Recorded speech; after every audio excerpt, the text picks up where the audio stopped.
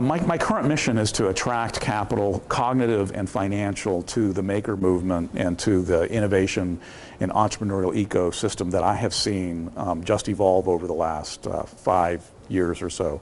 And I'm really excited about Network Society Ventures at a bunch of different levels.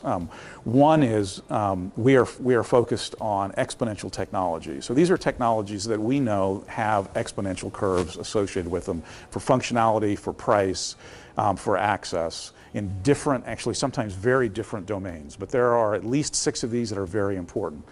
On top of that, we're not just looking in those particular segments. We're also then saying, and what are the network effects?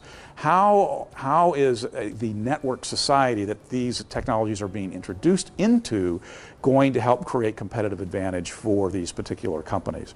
And you combine these two things, and you now have a unique investment hypothesis that I'm unaware of anybody else that's actually focused on it. I've been told there may be 2 or 3 others.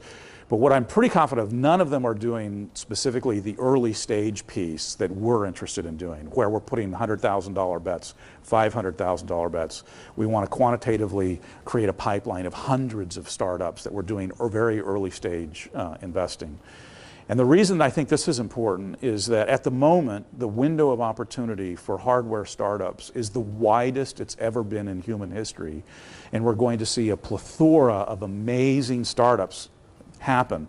And rather than trying to identify the 10 or the 15 or the 20 biggest winners, I think the right play right now is to take a lot of small bets on people doing really interesting things through the lens of, is it an exponential technology and is it going to be impacted through a network effect of some kind? And those 3 basic components, I think, are going to create a phenomenal competitive advantage for Network Society Ventures, as well as create an amazing opportunity for our investors.